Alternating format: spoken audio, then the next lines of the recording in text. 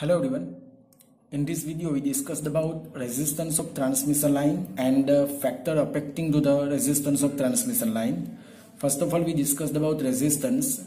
The opposition offered to the flow of current by the conductor material of line itself is called its resistance, and which is given by R is equal to rho L by A, and its unit is ohm. Here rho is resistivity of the material, L is length of the conductor, and A is cross-sectional area of the conductor. And it is also depend on temperature. In transmission line, generally the power loss is happen due to this resistance. Okay, now I am discussed about factor affecting to the resistance of transmission line. Here there are two factors, that is skin effect and proximity effect. First of all, I am discussed about skin effect. Here I am taking two conductor. In first case, the current flowing through this conductor is direct current DC, and in second case, the current flowing through this conductor is alternating current AC. Skin effect generally happen in AC current distribution and it is absent in DC. Okay, here in this case the current is distributed uniformly throughout the cross section of the conductor. DC के case में क्या हो रहा है, जो current flow हो रही है कंडक्टर से वो पूरा एरिया यूटिलाइज करेगी, मतलब कि current is uniformly distributed through out this conductor. But in the case of AC distribution, the AC current is not uniformly distributed around this conductor. It is larger at the surface of the conductor.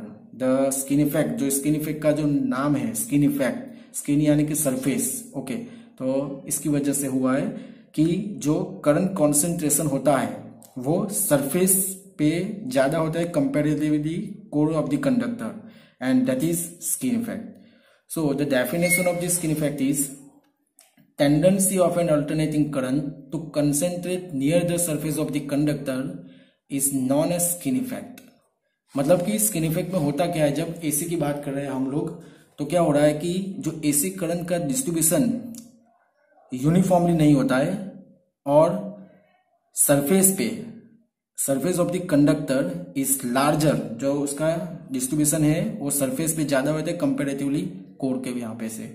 जैसे कि यहाँ पे आप देख सकते हो कि जो करंट डिस्ट्रीब्यूशन है सरफेस पे ज्यादा है compare to core of the conductor, and that is skin effect.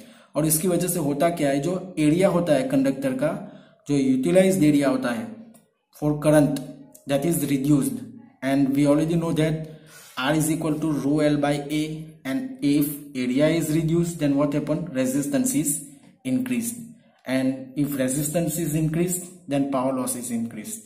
That is the factor affecting to the resistance of the transmission line due to skin effect, and that is our disadvantage. Okay, now we discuss why it will happen. Skin effect होता क्यों है?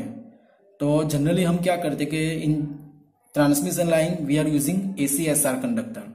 Okay, तो ACSR conductor जो होता है वो stranded होता है ज्यादा आउटर सरफेस की कंपेयर में at the core, and if at the centre stranded part, the flux link with stranded part at the centre is more, and inductance formula is L is equal to psi by I.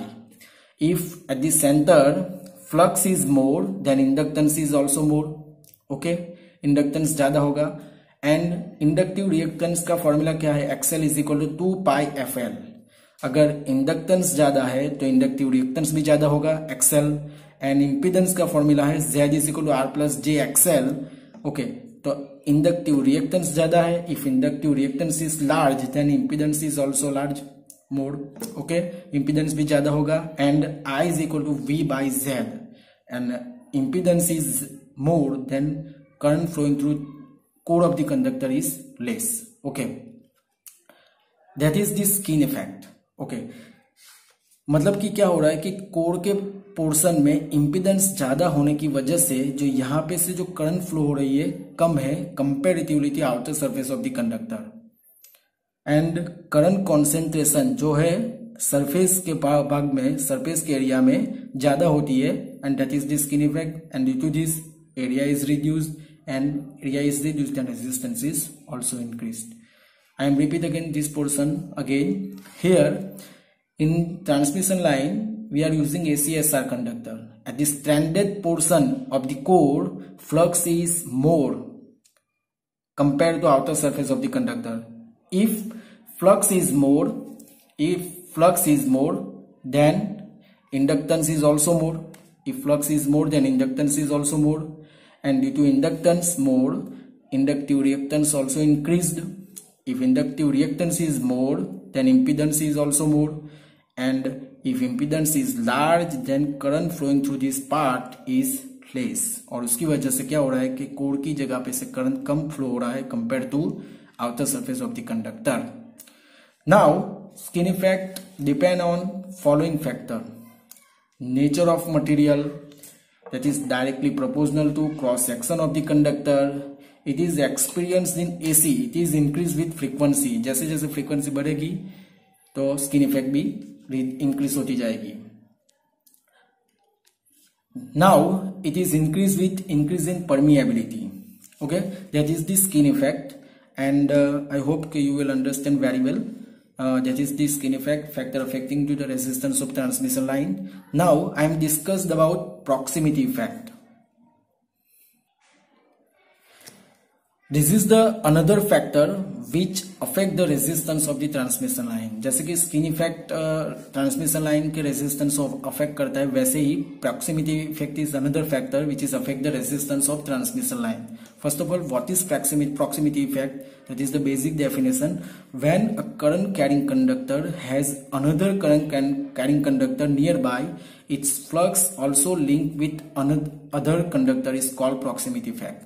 जैसे कि दो conductor है, अगर इस दोनों conductor में से current flow हो रहा है तो उसका जो फ्लक्स होगा वो दूसरे कंडक्टर के हाफ पोर्शन पे लिंक होगा. That is the proximity effect. That is the basic definition. I am discuss in detail here. Proximity effect generally दो या दो से ज्यादा कंडक्टर के बीच में होता है. पहले उसके पहले हम एक कंसेप्ट के बारे में बात कर लेते हैं. जैसे कि there are to conductor and current flowing through this conductor is in same direction, then there is attraction force between this to conductor. दोनों के बीच में क्या होगा? अट्रैक्शन फोर्स एक्सपीरियंस होगा. And if current flowing in these two conductor is in opposite direction, then that is repulsive force experienced by these two conductor. That is the concept which is very important for understanding proximity effect here. Here I am taking two conductor जो एक दूसरे के नजदीक से पास हो रहे हैं. तो यहाँ पे क्या हो रहा है कि करे कि जैसे कि दोनों कंडक्टर में से करंट फ्लो हो रहा है वो एक ही डायरेक्शन है. जैसे कि यहाँ पे हम देखेंगे कि कंडक्टर में से एक ही डायरेक्शन में करंट फ्लो हो रहा है, सेम डायरेक्शन में. तो क्या होगा? According to right hand thumb rule the magnetic field is flowing in clockwise direction in both conductor. जैसे कि फ्लक्स कंडक्टर आजू बाजू magnetic field line clockwise direction में फ्लो होगी, जैसे कि यहाँ पे ने डॉट लाइन के द्वारा इंडिकेट किया है. तो क्या होगा? यहाँ पे मैग्नेटिक फील्ड लाइन जो होती है वो यहाँ से पास होके यहाँ परमिएबिलिटी के थ्रू यहाँ से भी पास होने लगेगी, मतलब दूसरे कंडक्टर के पोर्शन में से पास होने लगेगी ऐसे. ओके, तो क्या हो रहा है कि यहाँ पे जो गैप का पोर्शन है, मतलब बीच में दोनों कंडक्टर के बीच में क्या हो रहा है, यहाँ पे गैप बन जाएगी. और जो फील्ड लाइन है, मतलब मैग्नेटिक फील्ड लाइन की डेंसिटी यहाँ पे बढ़ जाएगी. Flux density is large compare to this area of the conductor. मतलब यहाँ पे क्या होगा? If flux is more than inductance is more, if inductance is more than inductive reactance is more, and if inductive reactance more then impedance is more, and we know that I is equal to V by Z. If impedance is more then I is less, so that यहाँ पे जो impedance बढ़ जाने की वजह से क्या हो रहा है कि करंट इनर पोर्शन के अंदर से ज्यादा फ्लो होगा, यहाँ पे से दोनों कंडक्टर के बीच में से बराबर उसके हाफ पोर्शन में से ज्यादा फ्लो होगा compare to outer surface of this conductor. That is the proximity effect, and due to this resistance is also affect. And if current flowing through this to conductor in opposite direction, मतलब एक conductor में से current इस direction में flow हो रहा है और दूसरे कंडक्टर में से अपोजिट डायरेक्शन में फ्लो हो रहा है। तो क्या होगा, मैग्नेटिक फील्ड लाइन की फोर्स की जो डायरेक्शन है वो क्लॉकवाइज और एंटी क्लॉकवाइज हो जाएगी। तो क्या होगा, यहाँ पे डेंसिटी बढ़ जाएगी, यहाँ पे डेंसिटी बढ़ जाएगी। Then flux is more, then inductance is more at this portion if inductance is more then inductive reactance is more, and if inductive reactance is more then what happen, inductive reactance is more then impedance is more। Inductive reactance बढ़ जाने की वजह से impedance होगा ज्यादा, और impedance ज्यादा होगा तो क्या होगा, I = V/Z की, तो I यहाँ से कम प्रोड्यूस होगा, कम फ्लो होगा, और उसके बाहर के पोर्शन में जहां पे इंपीडेंस कम है वहां पे से ज्यादा फ्लो होने लगेगा। That is the proximity effect and which is directly affect the resistance of transmission line. Now proximity effect can influence by following factor, size of the conductor, frequency, resistivity of the conductor, distance between two conductor, मतलब दो conductor, मैंने जैसे बोला कि proximity effect दो या दो से ज्यादा कंडक्टर में एक्सपीरियंस होगा तो उसके बीच में डिस्टेंस कितना होगा उसके ऊपर भी डिपेंड करेगा, and permeability of the conductor material.